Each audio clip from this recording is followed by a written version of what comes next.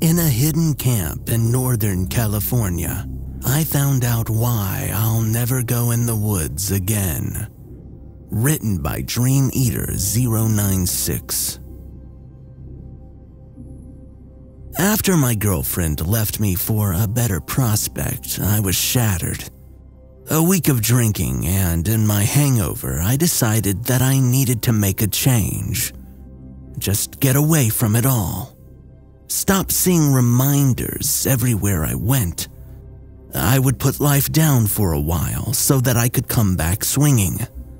Everyone has a different way of doing this, but for me, it would be a trip to Arcata. I had more than enough vacation days. Since we had started fighting, I had buried myself in my work, racking up a decent savings and a cache of benefit hours. I took calls for a company in a cubicle. One among an anthill of us, a hair's breadth away from killing ourselves in the parking lot outside. Living the dream was the acceptable answer to, "How are you?" A phrase parroted by us all. It was code word for, "Please take me outside and shoot me." We can make it look like an accident, I swear. Anyone who's worked beneath those bleak fluorescent lights knows exactly what I mean. In lieu of my circumstances, and despite even the breakup, I was almost giddy in turning in the leave forms. 2 weeks in a row. Are you sure you want to cash all that out at once? The general manager eyed my papers, looking for any excuse to reject it. With a cacophony of voices and ringing phones behind me, like the screams of the damned, I plead my case. Cashing it out now means that I'll be here for the product launch and the holidays.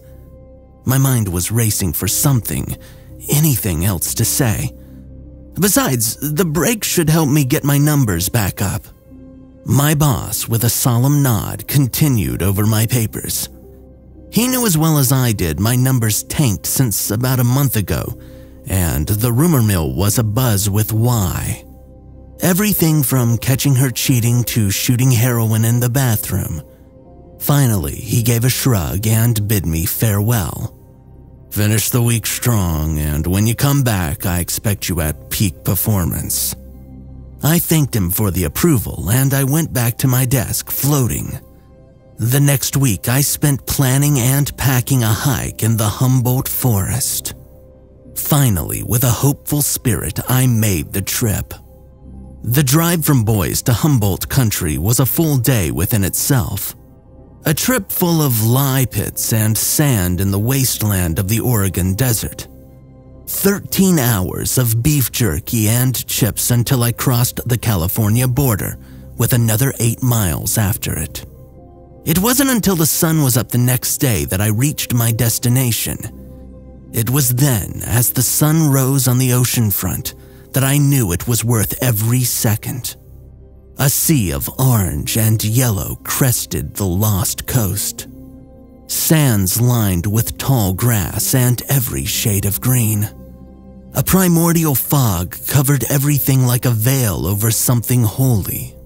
It was as though the rainforest was conquering the very waters it had bordered.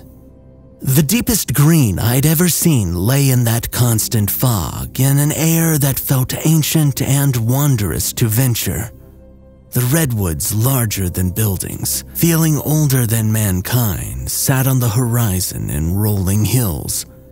It made you believe in magic, if only for a day. Regaining my composure, I headed into town. The place in that fog felt eerie to step inside. It's funny, you would have expected Arcata to be a haunted cove. A dreary place with a Lovecraftian cult of Dagon its population. And yet it was quite the opposite. Dozens of houses with walls of every color lined the streets. Bars, boutiques, and bodegas surrounded a town center full of every walk of life. Travelers, hobos, street performers, and more. All of them sat in the cool air in laughter and song in a world where time stood still, for no one had anywhere to be. It was a decade since I sat among them last, yet even now I felt at home. I went into a dive bar and dropped a 10 on drinks. I cashed out my vacation hours to be here, and I intended to make the best of it.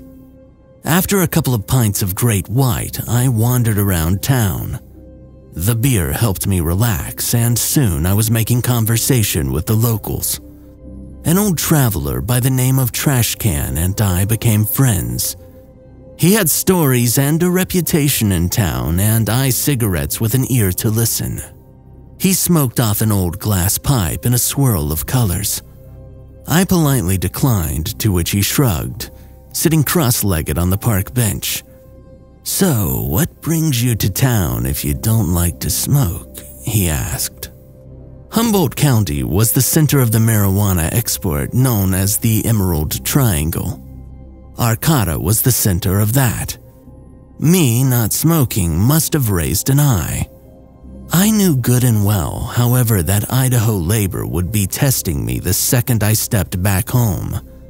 I pulled out a Pall Mall and smoked that instead. "Camping," I replied. "Camping," he parroted with a look of suspicion. "You crashing on the beach for a spell? Finding a hippie chick or two?" he asked. I breathed the smoke into the air nonchalantly.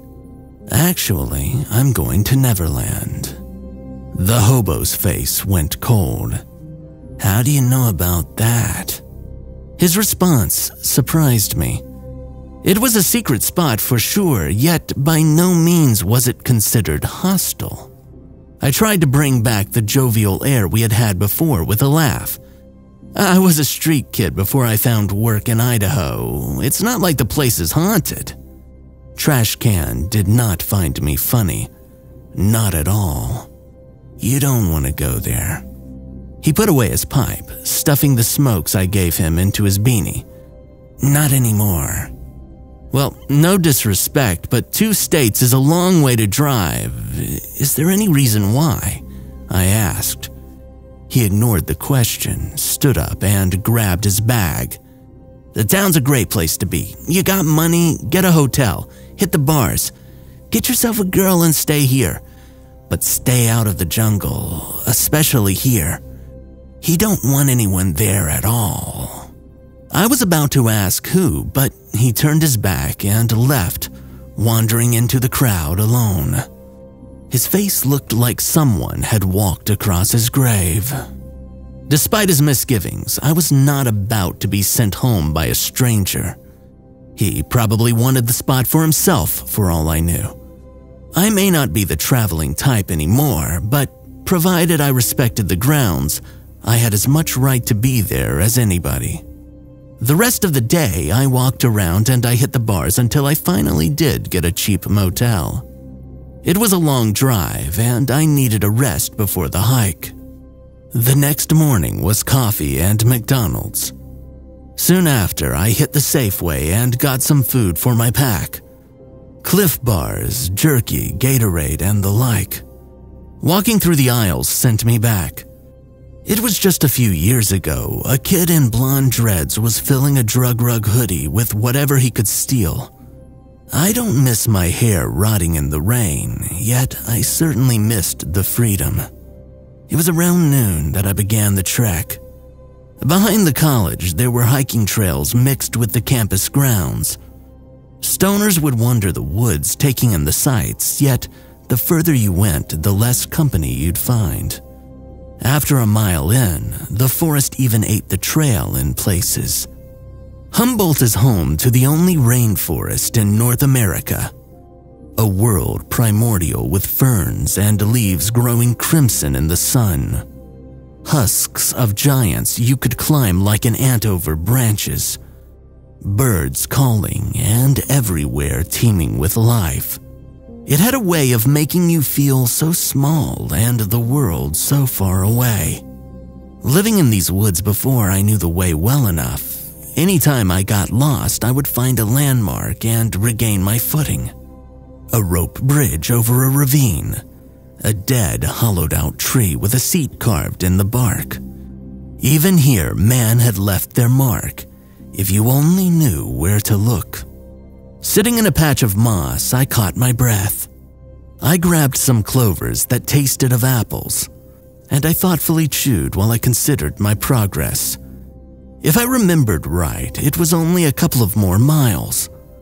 My boots were muddy and my back was sore. Office life had taken its toll, and I was by no means used to all this hiking. Still, I kept in high spirits, realizing in the fog and the trees that I was actually happy. It was then that I looked around and something caught my eye. One of the trees I thought had carvings in it. Upon further inspection, I learned that I was right. A series of hieroglyphs carved into the bark of a lone redwood. Defacing one of these ancient trees while alive is considered an act akin to sacrilege. However, this graffiti was different. No heart with a lover's name, no obscenity or "was here." Instead, it was a series of hieroglyphs. 3 diagonal lines slashed in a quick succession. It was followed by a circle. And finally, there was another circle with 2 arrows carved pointing back where I came. If memory served, the message was clear. This was not a safe place. There is nothing to be gained. Hit the road. I would have turned around right then and there if not for my memories before. As I said, I was not a stranger to these woods. Once there was a gang of us, lost boys high and drunk, swinging from the trees like we were born for it. Now it was only me. What friends there were either died in a heroin overdose or lived long enough to screw each other over for another hit of meth. Even still, I would not be turned away. For years I wandered and earned the right to be here. I would be lying if I said that there was no fear in my heart. The smallest voice had said to listen. I stuffed it down, of course. Far too stubborn to pay it any mind. I strapped my bag to my back and I shouldered on. It was only another hour. I found the ravine cutting through and I broke from the tiny path that I had tracked. The water shimmered in the setting sun, but anyone from around here could tell you that it wasn't safe to drink. It was something about the flora. The roots bled deep in the water, and while it tasted sweet, they said that it drove you mad. Still, the little dribble marked the way just as it had before. The author of that message was of course aware of this, having put his sign so close. A mile up that ravine, and I had arrived. Through a clearing in the forest deep was a weave of rope and wood. Ladders tied from branches high. Lines for tents and hammocks alike wrapped around the trunks of trees. There was even the remains of the swing that we had made from a skateboard. That board had shattered, splintered throughout the camp. Even then, it was just as I had remembered. Never, Neverland. I lay down my pack, reminiscing on the days when I had not a care in the world. Dancing around drunk and high with my brothers and I. In that moment, we thought that we would live forever. Or maybe we didn't think about life at all. Perhaps it was all the better. One died from an overdose, hiding from an angry father. Another wandered on his own back to a reservation where his family stayed. Another was raising a son that he knew wasn't his. His wife's infidelity swept under the rug like so many times before. The last now walked the world alone, having burned every bridge from everyone he had ever loved. Lampwick blinding to anything except his immediate gain. And then there was me, the loser kid with a big mouth and bigger dreams. I threw them down the drain for a desk job, whittling away my years in quiet desperation. Still madly in love with a woman who even then had one eye and foot always out the door. Sitting there alone, I felt like the biggest fool of all. And that was when it hit me. Any forest, especially one like this, was always abuzz with life. A cacophony of birds, the creak of giant branches in the wind stories above. The ravine abuzz with the path it traveled. Now, there wasn't a sound. Not hardly a sound, but no noise at all. No birds. No rustle of wind through the leaves. Nothing. My own breath resounded in my chest as I could hear my heart beat inside my ears amidst the silence. The worms of fight or flight slithering in my guts as I listened for something. Anything to prove that I was sane. While my ears gave cause for alarm, my eyes had followed suit. The shanty town my friends and I had built years ago formed a circle with a flat within its center. Lighting fires was an invitation for getting robbed. Men from all walks of life roamed these woods, and not all were friendly. Even so, we'd sit around the center, share our food with stories of what fun we'd have tomorrow. Even if we did light a fire, it would have been years ago. There was no reason for the center of a rainforest to have a patch of nothing in its core. Dirt as dead as coffin nails, surrounded by a ring of fungal spores. A fairy circle. Every nerve in my body screamed to leave, yet looking up at the sky, I found that the sun had one finger left on the horizon. If these woods were dangerous before, then at nightfall it would be all the worse. With a heavy heart and trembling hands, I opened my bag and I began setting up camp. At midnight, there was a rustling among the leaves. The silence broke. The wind wailed in the night air with the hoot and howl of all manner of wildlife, calling for blood and for judgment. It was then in the tree line that a silhouette took shape in the dark. The form of a man, yet twisted with branch and leaves splintered, and creaked with every step. It glided among the trees, surrounding the camp in swooping circles. A cat, toying with its prey. A pair of glittering orange eyes glared down at a yellow tent. The creature hung above this affront, eyes blaring all the brighter. Its very presence screamed without a word. How dare you enter these hallowed grounds? How dare you defile it with your presence? Finally, it made its move. It dove into the tent with its claws slashing again and again. The animal life roared in approval as the man of green slashed and slaughtered all inside that tent. It was with every ounce of luck and answered prayer that I lived to witness this. Curled in a ball, cowering beneath the roots. After laying my decoy, I dug beneath the tree, careful not to disturb the roots beneath, and I hid beneath that ancient giant, a rat inside of its little burrow. Through the smallest hole I left for air, I watched the attempt on my life. Thankfully, it was only my belongings that it destroyed. The green man thrashed and tore, breaking every piece of plastic, scattering any metal, leaving only the fiber cords which trees claimed as their own.